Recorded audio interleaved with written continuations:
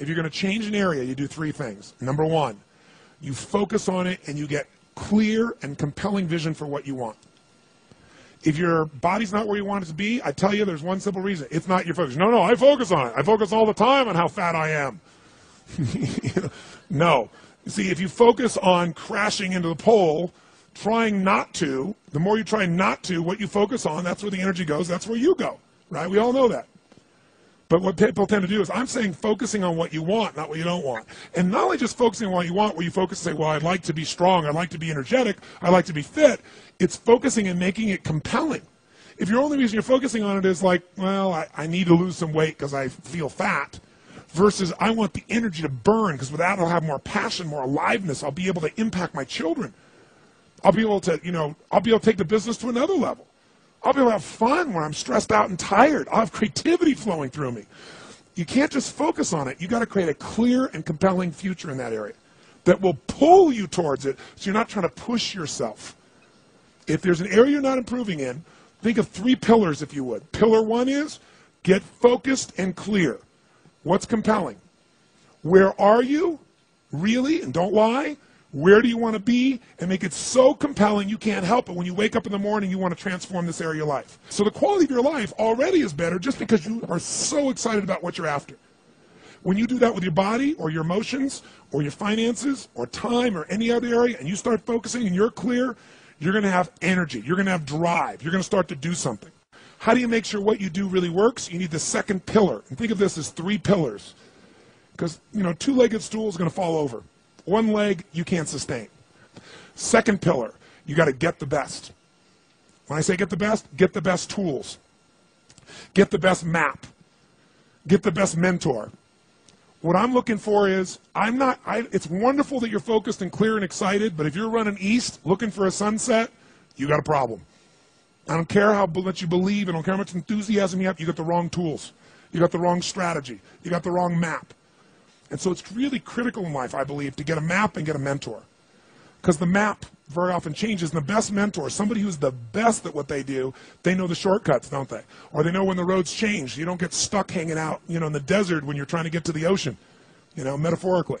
So I've always focused on not just finding somebody good, but who's the best at it, who's got the best tools. Think of that first pillar as a target. You're crystal clear on the target.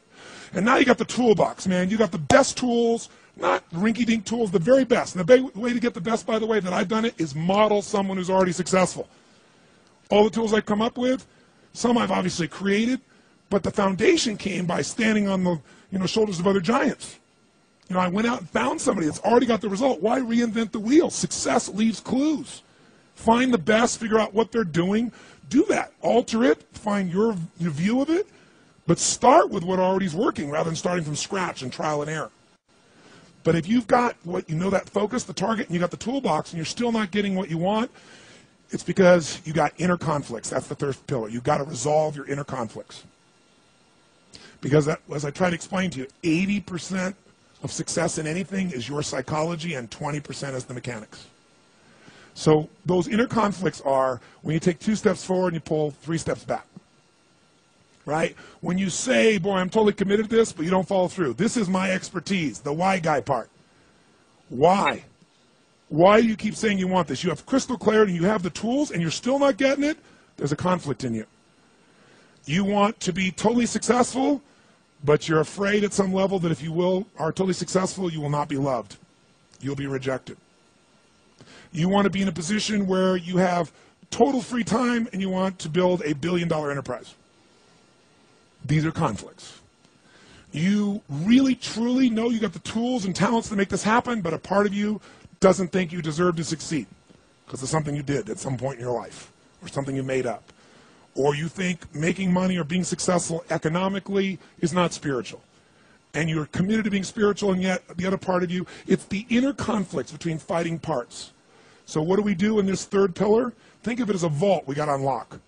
Think of it as unlock and unleash. That's the third pillar. The way you unlock and unleash is you identify the conflicts. You get clear what they are. So you may have total clarity, even the tools, but how can you totally unleash and commit when you're being pulled in 2 different directions? You say, Tony, how do I solve that? There isn't one way.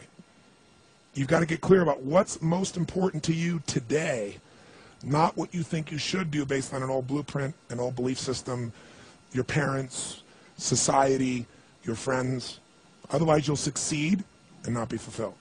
So once you identify the conflicts, now what you got to do is align. Align your life with what you really value. Align your life with what is most important to you.